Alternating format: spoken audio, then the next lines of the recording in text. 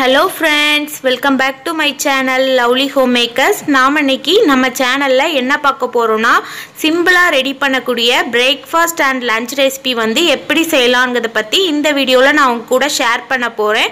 இது வந்து வேலைக்கு போறவங்களுக்கு ரொம்பவே யூஸ்ஃபுல்லா இருக்கும். அது மட்டும் இல்ல என்ன மாதிரி ஹோம் மேக்கர்ஸ்க்கு இன்னுமே ரொம்ப யூஸ்ஃபுல்லா இருக்கும். ஏன்னா நம்ம மார்னிங் எழும்பி என்ன செய்யலாம்னு யோசிச்சிட்டு இருக்கும்போது இந்த ரெசிபி உங்களுக்கு ரொம்பவே ஹெல்ப்ஃபுல்லா இருக்கும். அது மட்டும் இல்ல நான் இந்த டேயை வந்து எப்படி ஸ்பெண்ட் பண்ண அப்படிங்கறத பத்தியும் இந்த வீடியோல நான் உங்க கூட ஷேர் பண்ண போறேன். வீடியோக்கு போறதுக்கு முன்னாடி நம்ம சேனலை நீங்க இப்பதான் ஃபர்ஸ்ட் டைம் பார்க்கறீங்கன்னா வீடியோக்கு கீழ இருக்க ரெட் கலர் பட்டனை பிரஸ் பண்ணி சேனலை மறக்காம சப்ஸ்கிரைப் பண்ணிக்கோங்க. அதுக்கு பக்கத்துல இருக்க பெல் பட்டனையும் கிளிக் பண்ணிட்டீங்கன்னா நான் அடுத்தடுத்து போடுற வீடியோ வந்து உங்களுக்கு கண்டிப்பா கிடைக்கும். நீங்களும் அந்த வீடியோலாம் வந்து மிஸ் பண்ணாம பார்க்கலாம். வாங்க இப்போ நம்ம வீடியோக்குள்ள போகலாம். மார்னிங் எழும்புறதுக்கே 6:25 ஆயிடுச்சு. பாருங்க நமக்கு கிளைமேட் கூட ரொம்பவே சூப்பராக இருக்குது. இதை பார்க்கறதும் நமக்கு ரொம்பவே எனர்ஜியாக இருக்கும். அப்புறம் வந்து ரெஃப்ரெஷ் ஆகிட்டு கிச்சனுக்குள்ள வந்து என்ட்ராலான்னு சொல்லிட்டு போனேன். நைட்டு வந்து வாஷ் பண்ணி வச்ச வெசல்ஸ்லாம் எடுத்து நீட்டாக அடுக்கி வச்சுட்டு அப்புறம் வந்து சமையல் செய்யலான்னு ரெடி பண்ணேன். ஃபஸ்ட்டு சாதத்துக்கு அரிசி ஊற வச்சுருக்கிறேன். அப்புறம் வந்து மாவு அரைக்கிறதுக்காக வந்து அரிசியும் உளுந்து வந்து ஊற வச்சுருக்கிறேன். அப்புறம் ஸ்டவ் ஆன் பண்ணி சாதத்துக்கு ஏற்ற அளவு தண்ணியை வச்சுருக்கேன். நான் எப்போது சாதம் வடிக்க தான் செய்வோம். ஸோ அதுக்கேற்ற மாதிரி வந்து தண்ணி எடுத்து வச்சுட்டேன். இப்போ தண்ணி வந்து கொதிச்சிடுச்சு. இந்த சைடு வந்து பாப்பாவுக்கு வந்து ஹாட் வாட்டர் வந்து ரெடி பண்ணி வச்சுருக்கிறேன். அப்புறம் வந்து மாட்டுப்பால் வந்து தான் நாங்கள் எப்போவும் யூஸ் பண்ணுவோம். ஸோ பால் வந்ததும் பால் வந்து காய்ச்சாச்சு. இப்போ பாப்பாவுக்கு வந்து நான் எப்போவுமே காலைல மாட்டுப்பால் தான் கொடுப்போம். நாட்டு சக்கரை போட்டு தான் வந்து எப்போவுமே நான் அவளுக்கு கொடுப்பேன். இப்போ டைம் பாருங்கள் 7:10 ஆச்சு. இப்போ பாருங்கள் கிளைமேட்டும் சேஞ்ச் ஆகிட்டு வருது, வெயிலும் வர ஆரம்பிச்சிட்டு.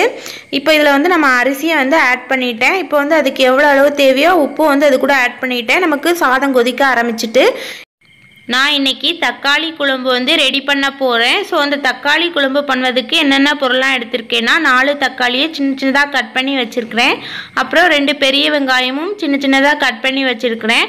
அப்புறம் தாளிக்கிறதுக்கு வந்து கடுகும் கருவேப்பிலையும் வந்து எடுத்துருக்கிறேன். அப்புறம் 1/4 ஸ்பூன் வந்து மஞ்சள் தூள், 1 ஸ்பூன் வந்து மிளகாய் தூள் எடுத்துருக்கிறேன். அப்போ அரைக்கிறதுக்கு தேங்காயும் சீரகமும் எடுத்திருக்கேன். தேங்காய் வந்து நமக்கு எந்த அளவு தேவையோ அந்த அளவு வந்து நீங்கள் எடுத்துக்கலாம். எங்களுக்கு வந்து நாங்கள் 2 பேருங்கிறதுனால வந்து இந்த அளவு வந்து நான் எடுத்திருக்கேன். இப்போ வந்து தக்காளி குழம்பு எப்படி செய்யலான்னு பார்க்கலாம். ஃபஸ்ட்டு இந்த மாதிரி ஒரு பாத்திரத்தை எடுத்துக்கோங்க. நமக்கு குழம்புக்கு எந்த அளவுக்கு தேவையோ அந்த அளவுக்கு ஆயில் ஊற்றிக்கோங்க. ஆயில் வந்து ஓரளவு நல்லா காஞ்சதும் அதில் கடுகு ஆட் பண்ணிக்கோங்க. இப்போ அந்த கடுகு வந்து ஓரளவு நல்லா பொரியணும். பொரிஞ்சதுக்கப்புறம் கருவேப்பிலை ஆட் பண்ணிக்கோங்க. இந்த கருவேப்பிலை பொரிஞ்சதும் வெங்காயமும் இது கூட ஆட் பண்ணிக்கோங்க. இப்போ இதை வந்து நல்லா கிண்டி விடுங்க. இந்த வெங்காயம் வந்து நல்லா ஓரளவு நமக்கு வதங்கணும். ஸோ இதை வந்து நல்லா கரண்டிட்ட வச்சு கிண்டி விட்டுக்கலாம். இப்போ இந்த வெங்காயம் வந்து வதங்குறதுக்காக இதில் வந்து நான் கொஞ்சம் வந்து சால்ட் வந்து சேர்க்குறேன். சால்ட் வந்து இப்போ சேர்த்தாச்சு. இதுக்கப்புறம் வந்து சேர்த்ததுக்கப்புறம் வந்து கொஞ்ச நேரம் வந்து நான் வதக்கி விட்டுக்கிறேன். அப்புறம் வந்து நான் என்ன ரெடி பண்ண போகிறேன்னா அரைக்கிறதுக்கு வந்து ரெடி பண்ண போகிறேன். ஃபஸ்ட்டு இந்த மாதிரி மிக்ஸி ஜார் வந்து எடுத்துக்கோங்க. மிக்ஸி ஜார் எடுத்துகிட்டு நம்ம இன்றைக்கி அரைக்கிறதுக்கு தேங்காயும் சீரகமும் எடுத்துருக்கோம். ஸோ அதை வந்து இது கூட ஆட் பண்ணிக்கோங்க. இப்போ இதில் சீரகமும் ஆட் பண்ணிவிட்டேன். அப்புறம் வந்து தேங்காயும் ஆட் பண்ணிவிட்டேன். ஸோ இது ரெண்டையுமே வந்து நல்லா மைய அரைச்சி எடுத்துக்கோங்க. பாருங்கள் இப்போ வந்து நான் அரைச்சி எடுத்து வச்சுட்டேன். இப்போ வந்து நமக்கு வெங்காயம் கூட நல்லா வதங்கிடுச்சு. இப்போ வெங்காயம் வதங்கினோடனே இது கூட என்ன ஆட் பண்ண போகிறோன்னா சின்ன சின்னதாக கட் பண்ணி வச்சுருக்கிற 4 தக்காளி பழத்தை தான் வந்து இது கூட ஆட் பண்ண போகிறேன். ஆட் பண்ணதுக்கப்புறம் இதை வந்து கரண்டிகிட்ட வச்சு நல்லா கிண்டி விட்டுக்கோங்க. இந்த தக்காளி பழம் கூட நமக்கு நல்லா வதங்கி வரணும். இப்போ இதை வந்து கரண்டிகிட்ட வச்சு நான் நல்லா கிண்டி விட்டுக்கிறேன். இப்போ பாருங்கள் ஓரளவு வந்து நமக்கு நல்லா வதங்கியிருக்கு. இன்னும் இது வந்து நல்லா வதங்கணும். நான் சமைக்கும் போது எப்போவுமே பக்கத்தில் பிளேட் வச்சு இந்த மாதிரி நான் யூஸ் பண்ணுற கரண்டிலாம் வச்சுப்பேன். இதனால் வந்து எனக்கு என்ன பெனிஃபிட்னா நான் டேரெக்டாக வந்து சமைக்கும் போது கேஸ் ஸ்டவ்வில் வைக்க வேணாம். இந்த மாதிரி வைக்கும் போது என்னோடய கேஸ் ஸ்டவ்வும் நீட்டாக இருக்கும். பாருங்கள் இப்போ இதில் நான் மிளகாய் தூள் வந்து ஆட் பண்ணிக்கிட்டேன். அப்புறம் வந்து 1/4 ஸ்பூன் வந்து மஞ்சள் தூள் வந்து ஆட் பண்ணிக்கிறேன். 1 ஸ்பூன் வந்து மிளகாய் தூள் எடுத்துருக்கிறேன். இப்போ இந்த மசாலா வந்து நல்லா வந்து மிக்ஸ் பண்ணி விட்டுப்போம். அதில் இருக்க ஆயிலில் வந்து இந்த மசாலா வந்து நமக்கு நல்லா வெந்து வரணும். எப்போவுமே வந்து எந்த ஒரு குழம்பு செஞ்சாலும் ஃபஸ்ட்டு நம்ம அந்த மாதிரி வெங்காயம் தக்காளி வதக்கும் போதே வந்து அந்த ஆயிலே வந்து அந்த மசாலா வேக வச்சுருங்க. அப்போ வந்து நமக்கு அதோட டேஸ்ட் வந்து இன்னுமே ரொம்ப சூப்பராக இருக்கும்.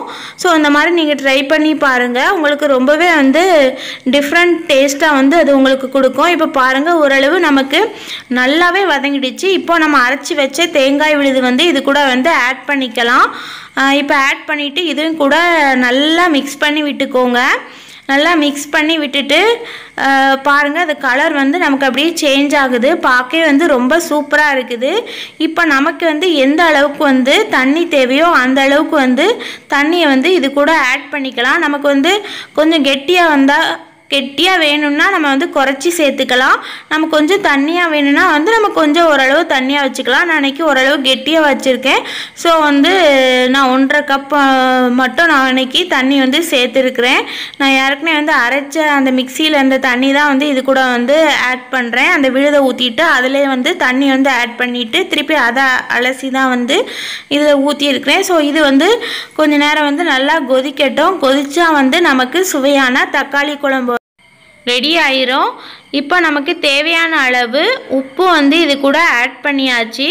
இப்போ இதை வந்து நல்லா கலந்து விட்டுக்கோங்க. இது வந்து ஒரு 10 நிமிஷம் வந்து நல்லாவே கொதிக்கணும். இப்போ வந்து இதோட சைடிஷும் வந்து அந்த நேரத்தில் நான் ரெடி பண்ண ஆரம்பிச்சிட்டேன். நான் இன்றைக்கி முட்டையை வந்து அவிக்க போகிறேன். ஸோ தண்ணி ஊற்றி முட்டையை வந்து போட்டுட்டேன். ஸோ 1 ஸ்பூன் வந்து உப்பு வந்து அது கூட ஆட் பண்ணிட்டேன். இப்போ வந்து இந்த சைடு வந்து முட்டை வேகிற டைமில் பாருங்கள், இந்த சைடு வந்து நமக்கு குழம்பு நல்லா கொதிச்சாச்சு. நமக்கு இப்போ சுவையான தக்காளி குழம்பு வந்து ரெடி ஆயிடுச்சு. பாருங்கள், பார்க்கவே ரொம்ப சூப்பராக அழகாக இருக்குது. இப்போ வந்து நான் என்ன பண்ண போகிறேன்னா, மார்னிங் வந்து பிரேக்ஃபாஸ்ட் செய்யணும். ஸோ அன்றைக்கி நான் வந்து ஆப்பம் தான் வந்து செய்ய போகிறேன். பாருங்கள், ஆப்பமும் வந்து ஊற்றி எடுத்தாச்சு. இப்போ இது வேகட்டும். ஸோ க்ளோஸ் பண்ணி வச்சுட்டேன். இப்போ ஓப்பன் பண்ணோடனே பாருங்கள், நமக்கு ஆப்பம் வந்து சூப்பராக இருக்குது. நல்லா பஞ்சு போல் இருக்குது. இது வந்து நான் எப்படி செய்யணும், இந்த மாவு வந்து எப்படி அரைப்பேங்கிறத தனியாக உங்களுக்கு ஒரு வீடியோ எடுத்து போடுறேன். பாருங்கள், நமக்கு ஆப்பம் வந்து அவ்வளோ ஒரு சூப்பராக இருக்குது. கண்டிப்பாக வந்து நான் இந்த ஒரு வீடியோ வந்து கண்டிப்பாக எடுத்து போடுறேன். இதுக்கு வந்து நான் என்ன இன்னைக்கு வந்து ஆப்பத்துக்கு வந்து குருமா ரெடி பண்ண போகிறேன்னா, உருளைக்கிழங்கு குருமா தான் ரெடி பண்ண போகிறேன். அதுக்கு என்னென்ன பொருட்கள்லாம் எடுத்திருக்கேன்னா, 3 உருளைக்கிழங்கு வந்து அவிச்சு எடுத்து வச்சுருக்கிறேன். அதை மசிச்சு எடுத்தாச்சு. அப்புறம் வந்து வெங்காயம் வந்து 1 வெங்காயம் வந்து கட் பண்ணி எடுத்து வச்சுருக்கேன் சின்ன சின்னதாக. தாளிக்கிறதுக்கு கடுகு, கருவேப்பிலை, அப்புறம் ஒரு பட்டை அது எடுத்து வச்சுருக்கிறேன். அப்புறம் அரைக்கிறதுக்கு வந்து தேங்காய் எடுத்து வச்சுருக்கிறேன். அப்புறம் வந்து சோம்பும் சீரகமும் அரை ஸ்பூன் எடுத்து வச்சுருக்கிறேன். அப்புறம் வந்து உப்பு, மிளகாய்த்தூள் வந்து அரை ஸ்பூன் வந்து சேர்த்துருக்கிறேன். அப்புறம் மட்டன் மசாலா அரை ஸ்பூனு, அப்புறம் வந்து நம்ம குழம்பு மிளகாய்த்தூள் வந்து 1 ஸ்பூன் வந்து எடுத்துருக்கிறேன். இப்போ இதை எப்படி ரெடி பண்ணலான்னு பார்க்கலாம். ஃபஸ்ட்டு இந்த மாதிரி ஒரு பாத்திரத்தில் வந்து ஆயில் வந்து ஊற்றிக்கோங்க. ஆயில் ஊற்றிட்டு அதில் வந்து ஃபஸ்ட்டு என்ன ஆட் பண்ணணும்னா, இந்த கடுகு, கருவேப்பிலை, பட்டை இது 3மே வந்து நம்ம ஆட் பண்ணிப்போம். பாருங்கள், இப்போ நான் கடுகும் பட்டையும் ஆட் பண்ணியிருக்கிறேன். இப்போ கருவேப்பிலையும் ஆட் பண்ணியாச்சு. இப்போ இது வந்து நல்லா நமக்கு ஓரளவு பொரிஞ்சாச்சு. இதுக்கடுத்து வந்து இதில் நம்ம என்ன ஆட் பண்ண போகிறேன்னா, சின்ன சின்னதாக கட் பண்ணி வச்சுருக்க ஒரு வெங்காயம் தான் இது கூட வந்து ஆட் பண்ணியிருக்கிறேன். இப்போ இது வந்து நல்லா கரண்டிகிட்ட வச்சு கலந்து விட்டுக்கோங்க. இப்போ இது ஓரளவு நல்லா நமக்கு வதங்கி வரணும். இப்போ பாருங்க, நான் இந்த சைடு வந்து அரைக்கிறதுக்கு ரெடி பண்ணிகிட்ருக்கேன். மிக்ஸி ஜார் எடுத்துகிட்டு அதில் தேங்காய் ஆட் பண்ணிக்கோங்க. அப்புறம் எடுத்து வச்ச சீரகமும் சோம்பு வந்து அது கூட வந்து ஆட் பண்ணிக்கோங்க. அடுத்து இது கூட என்ன ஆட் பண்ண போகிறேன்னா, 1 ஸ்பூன் வந்து குழம்பு மிளகாய்த்தூள் வந்து இது கூட வந்து ஆட் பண்ணிக்கிறேன்.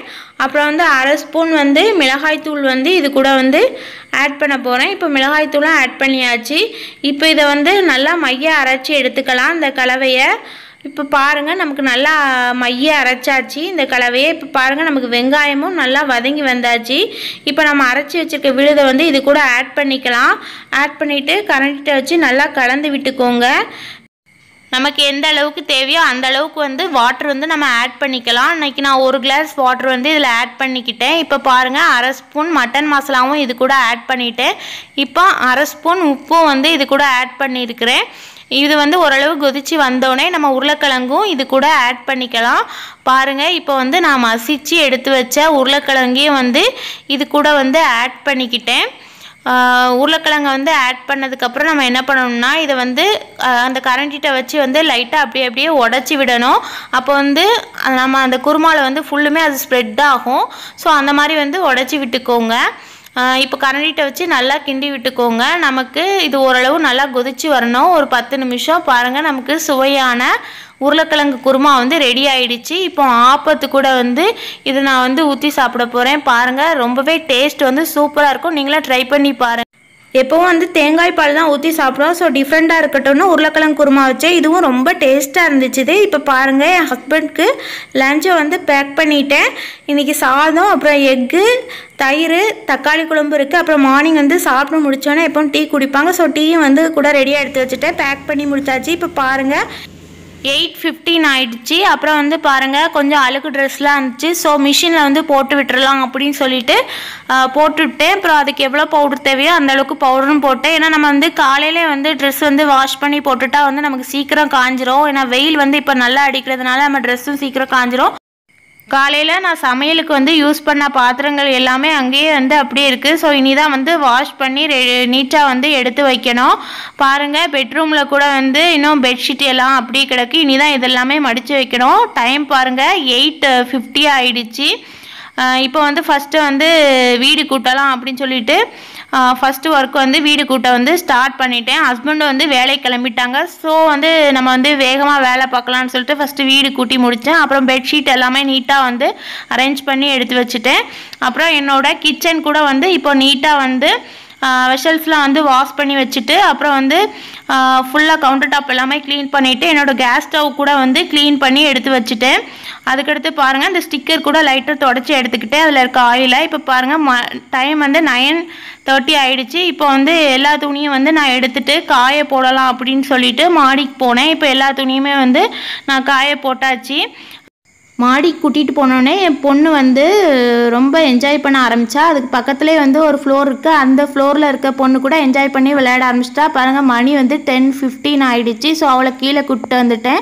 இப்போ அவளை குளிக்க வச்சுட்டு அவளுக்கு பசிக்குமேன்னு சொல்லிட்டு வாழைப்பழம் வந்து கொடுக்கலான்னு சொல்லிட்டு கொடுத்தேன். பாருங்கள், இப்போ வாழைப்பழத்தை வந்து எடுத்து வச்சுருக்கிறேன். அவள் வந்து பாருங்கள், கையில் வச்சுருக்கும் போதே வாங்குதா. அவளுக்கு பழம்னா வந்து ரொம்ப பிடிக்கும். ஸோ வந்து இந்த மாதிரி நான் வந்து குளிக்க வச்சுட்டு ஏதாவது வயிறு பசிக்குமேன்னு சொல்லிட்டு அவளுக்கு இந்த மாதிரி பழம் வந்து நான் ஏதாவது ரெடி பண்ணி கொடுப்பேன். இப்போ அவளுக்கு சாப்பாடு ஊட்டிட்டு அப்புறம் வந்து மாவு வந்து அரைக்கலான்னு சொல்லிட்டு எடுத்து வச்சேன். நான் எப்போவுமே வந்து டெய்லி ஃப்ரெஷ்ஷாகவே அரைச்சிருவேன். ஒரு நாள் வந்து தோசைக்கு, ஒரு நாள் ஆப்பத்துக்கு, ஒரு நாள் வந்து சப்பாத்தி அந்த மாதிரி தான் போடுவேன். ஸோ வந்து நான் வந்து தேவைப்படும் போது மாவு வந்து அரைச்சி யூஸ் பண்ணிப்பேன். நான் இது கூட வந்து உங்களுக்கு நான் தனியாக வீடியோவாக போடுறேன். டெய்லி வந்து எப்படி மாவு அரைச்சி யூஸ் பண்ணலாங்கிறது. நான் இந்த மாவு வந்து இன்றைக்கி ஈவினிங் வந்து கொஞ்சம் எடுத்து வச்சுப்பேன். அதை வந்து அரைச்சி முடித்தோடனே பாதி தனித்தனியாக பிரித்து வச்சுருப்பேன். இதில் வந்து ஃபஸ்ட்டு வந்து கீழே அடியில் இருக்க அந்த மாவு வந்து நான் வந்து ஈவினிங் யூஸ் பண்ணுவேன். அதுக்கு மேலே இருக்க மாவு வந்து அடுத்த நாள் காலைல யூஸ் பண்ணுவேன். இப்போ கீழே இருக்க மாவில் வந்து ஃபஸ்ட் நான் உப்பு போட்டு நான் வந்து ஊற வச்சுருவேன். மேலே இருக்கிறதுல நான் உப்பு போட மாட்டேன். அதை வந்து நைட்டு தான் வந்து உப்பு போட்டு ஊற வச்சுருவேன். அப்புறம் வந்து டெய்லி வந்து நான் வாஷிங் மிஷின் வந்து யூஸ் பண்ணிவிட்டு அதை கூட வந்து லைட்டாக க்ளீன் பண்ணி வச்சுருவேன். அதில் இருக்க ஃபில்டரில் இருக்க அழுக்கெல்லாம் வந்து எடுத்துகிட்டு அதை வந்து க்ளீன் பண்ணி அப்புறம் திருப்பி அதில் செட் பண்ணி வச்சுருப்பேன். இதோட க்ளீனிங் வீடியோ கூட வந்து நான் தனியாக எடுத்து வீடியோ போட்டிருக்கேன். அதோட லிங்க் வந்து டிஸ்கிரிப்ஷன் பாக்ஸில் கொடுக்குறேன். ஸோ நீங்கள் வந்து அதை செக் பண்ணி பார்த்துக்கலாம். வாஷிங் மிஷின் வந்து எப்படி க்ளீன் பண்ணுவேன்னு போட்டிருக்கேன். பாருங்கள், இப்போ வந்து அதில் வந்து நமக்கு டஸ்ட்டு இருக்குது. ஸோ இந்த மாதிரி நம்ம வாஷ் பண்ணிவிட்டு அடிக்கடி இந்த ஃபில்டர் வந்து செக் பண்ணிவிட்டு திருப்பி அதை நீட் பண்ணி வச்சுட்டோம்னா நமக்கு அடிக்கடி வந்து டஸ்ட்டு வராது. ஸோ நீங்களும் வந்து கண்டிப்பாக வந்து ட்ரை பாருங்கள். இப்போது டைம் வந்து 11 ஆக 10 மினிட்ஸ் இருக்குது. 10:50க்கே என்னோடய ஒர்க் எல்லாம் ஓரளவு நான் கம்ப்ளீட் பண்ணி முடிச்சுட்டேன். ஸோ நம்மளால் வந்து ஒர்க் பண்ண முடியும்னு நினச்சா கண்டிப்பாக நம்ம ஒர்க் பண்ணி முடிச்சிடலாம். நம்மளால் முடியாதது எதுவுமே இல்லை. ஸோ நீங்களும் வந்து இந்த மாதிரி உங்களுக்கு டைம் வந்து மேனேஜ்மெண்ட் பண்ணி நீங்களும் உங்கள் ஒர்க்கெல்லாம் வந்து சீக்கிரமாக வந்து முடிக்கலாம். இந்த வீடியோஸ் உங்களுக்கு பயனுள்ளதாக இருக்கும்னு நம்புகிறேன். இந்த வீடியோஸ் உங்களுக்கு பிடிச்சிருந்துன்னா லைக் பண்ணுங்கள், ஷேர் பண்ணுங்கள், மறக்காமல் சப்ஸ்கிரைப் பண்ணுங்கள். தேங்க்ஸ் ஃபார் வாட்சிங் மை டியர் ஃப்ரெண்ட்ஸ்.